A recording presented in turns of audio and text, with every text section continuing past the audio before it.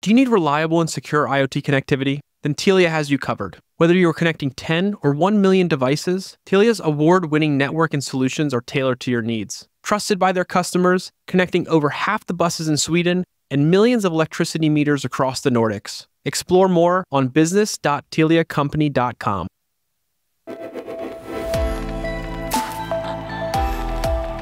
Welcome to the IoT For All Podcast. Thanks for being here this week. Happy to be here. Thank you, Ryan. Absolutely. So before we jump into our conversation, I'd love it if you could give a quick introduction to our audience, just kind of background and experience about yourself, and then kind of what the company does. Ewam de Freitas. I'm the Chief Product Officer for Veea. We're a provider of edge computing and communication devices, applications and services hosted on our Edge as a Platform service. Think of sort of the business model that Apple established with iOS, having a platform service for developers and third parties to take advantage of a computing connectivity, secure platform. We're very similar. I've been in the industry, the internet-related industry, for about 20 years, mostly on the operator side, and happy to be a part of a group and company that's like rethinking the way secure edge internet capabilities come about.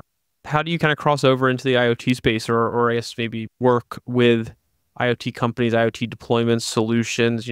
Just talk to us about the impact that IoT technologies are kind of having on those edge industries that you're working in, and just generally how it's affecting things from your perspective. Yeah, just a little bit of where we started. So our founder, Alan Salmassi, is an early founder of Qualcomm. And after he left Qualcomm, he started his own company. He started a few different companies, one being NextWave. It was at that point where he realized that the communications, the birth of various communication capabilities, was going to be constrained without a local capability to take all that information, process locally, make independent decisions. And this was well before, the cloud was what it is today and what it claims to be. So with that in mind, that's really where Veea started, thinking about, okay, how can we take those decisions locally and bring the intersection of connectivity and secure computing together in a single platform. That's obviously advantageous to the IoT space when you're not beholden to a cloud provider for any type of capability or latency that may result. So talk to me about kind of, I guess, the industries you all focus on and maybe some of the particular kind of use cases that you see crossover with what you all do, where edge is really leading the way and IoT is playing a role. Like precision farming is one example, but just like kind of give us a high level overview of some of the areas that you see the biggest traction. A big area for us. So we're one of the early partners with Honeywell and Niagara. So everything around the connected buildings and enterprise space. So from a secure perspective, as you talked about earlier, we have the ability to securely connect to Honeywell's cloud for any type of ESG type capabilities in buildings. Also that automation in buildings. So, in the event there is a water leak, we can sort of detect that and then shut down the water valves independent of a cloud backend or even an internet connection. A lot of our capabilities are agnostic to the wireless protocol. So a lot of times we're either over LoRa, Wi-Fi, connecting devices and sensors locally, beaking it up to the cloud, but in a lot of cases, just making local management decisions. So that's a big area of that vertical, the built spaces, particularly in and outside the U.S. Energy is something we, I think, sort of take for granted here, but if you go to other parts of the world, cost of energy is much higher. We're highly focused in Latin America and have partnerships with CSV, or National Energy Provider of Mexico. And, the demands on the grid there are much stronger, particularly with all the nearshoring. So there's actually will likely be incentives there for sort of locally managed energy solutions. So that's a big focus for us right now. And the third vertical that we're really focused in is around serving the unserved. So, the precision agriculture and unserved communities sort of come hand in hand. So one of the other origins of the company was to rethink how we can provide connectivity for unserved areas that can either use like a Starlink backhaul, as we have with our customer in Indonesia, LTE network, and examples we have in Mexico, or even a fiber network as we've done in Panama. So by taking whatever backhaul internet capabilities available and extending the Wi-Fi canopy to unserved areas to get to a lower cost per byte at the broadest range possible. So when it comes to the precision farming, you mentioned how it kind of goes hand in hand with underserved target audiences. How do you all define kind of precision farming, and what are the biggest challenges that what you all do in this IoT and edge computing really come in and help solve? Where we come in, I mean, there's obviously the big players like the John Deeres of the world. We're really there to help the small and mid-sized farmers with affordable solutions. So in these unserved areas or underserved areas where there's not a lot of capabilities or internet connections, we can bring that in, as well as some basic capabilities on, helping to optimize around water usage and reduction of fertilizer and waste. So, our business model is pretty flexible in the sense of showing value to farmers, and then sharing the productivity gains from a sort of revenue perspective. I know there was a use case we had kind of written out that I wanted to ask you about, is Trinchero family estates in California. Dive into that a little bit more, talking about kind of how edge computing solutions in that vineyards setting, because that's a really interesting example when it comes to precision farming. What are you all doing with that, and how is that kind of a good representation of what you all do, and how connected technologies are kind of working together to provide basically a solution to something that really hasn't had a solution before? Yeah, and a connected solutions scenario is really taking the best of what's available as far as, the classic line is, AI and algorithms are born in the cloud and then scale at the edge. So when, for example, for vineyards in California, just being able to take that local ground source data through sensors, optimized with cloud-based technologies. And, we basically have, it's really the combination of the sensors as well as like a film that kind of surrounds the crop to optimize sunlight as well as minimize the need for water. But it almost creates like a vertical sort of greenhouse that takes atmospheric and local conditions to then promote growth. On the other side of all this, you were talking about kind of the rural connectivity for villages and people that are really underserved in other world or other parts of the world. What are some of the leading use cases that connectivity is being used for, and where is that? Like, what is the big demand to bring connectivity, bring connected technologies into those environments outside of agriculture? Because we've already kind of talked about that. But what are other areas you're seeing kind of really lead the way from a demand perspective? Yeah, so we have some partnerships that are effective with the sort of unserved, underserved areas. One being telemedicine and telehealth. So there's a company work with 19 labs. They are deployed throughout Latin America. We are partnered with them with our Indonesia deployment.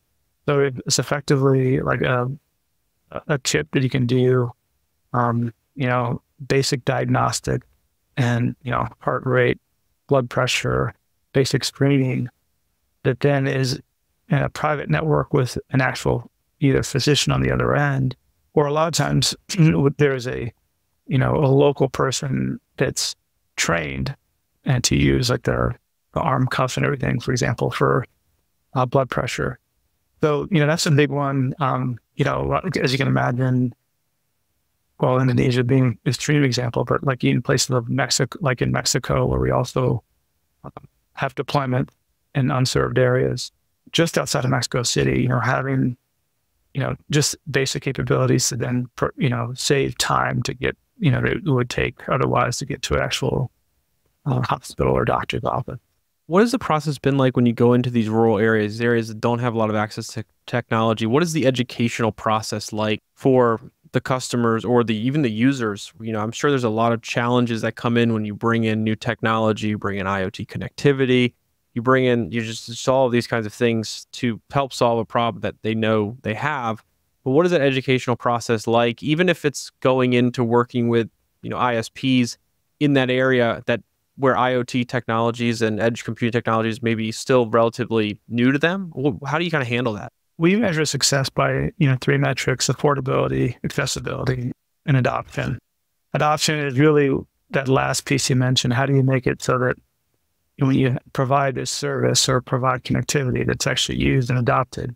The first way, is really just to make it really easy as far as the connection goes. I mean, we all join Wi-Fi network and things of that matter. But we've come up with a novel way to reduce the friction as far as connecting to the internet. Part of it also is just having a local champion that can help customers and help citizens in an area to understand what's available. A lot of what we find, a lot of people may already have mobile phones from various reasons. Even in unconnected areas, so they may get it from a city and then bring it back to their area where they may not have connectivity. We also have, some online training materials that sort of help show people what's available in the forms of, education and telehealth type services. Absolutely. And are there different security considerations when it comes to kind of getting into these spaces? I assume there's lots of different devices that are going to be used connected to the networks. Well, what are some of the things that need to be really, I guess, what are the top of mind considerations when you're deploying? Yeah, there's a little bit of that in different parts of the world. So in Indonesia, for example, security is not an issue. It's effectively a village in Argamoti, and it actually is something that the village looks at as a tremendous asset. Conversely, in a part of Mexico, outside of Mexico City, it's a little bit trickier there. So we actually have our Veea hub, which is effectively like a Wi-Fi access point with local compute and connectivity, as well as a Starlink terminal sort of behind a cage. So we're partnered there with PFE. I mentioned them earlier. They're the national electricity company for all of Mexico. So they have their sort of tower encased in effectively like a gate, kind of like you may see like a cell site gated. So in that example, where we weren't sure of the situation, El Rey is the city, we put it behind a sort of secure area. Another example in Panama, these access points were in a location that were kind of like right with the light post and they were fine. Some places are trickier than others when it comes to security for both people as well as equipment. How do you kind of approach and plan the optimization of the connectivity for different use cases, different areas, and then I guess be able to kind of provide that basic support? Really, a lot of it starts with like a site survey where there's a lot you can do with things like Google Earth, and we identify an area of need, and that may come from a business partner, commercial opportunity, or from a government. From there, we can just do a basic RF design, looking at, okay, well, here's the topology of the area, here are the homes, here's the layout of the village. We can do some basic network designs that way. And we generally try to come in with a pragmatic approach to reduce the upfront cost from a deployment perspective. But the costs are really our Veea hubs as well as satellite backhaul. Luckily, the Starlink has come down. We're not exclusively using Starlink, but it works the best out of the other satellite providers we've been working with.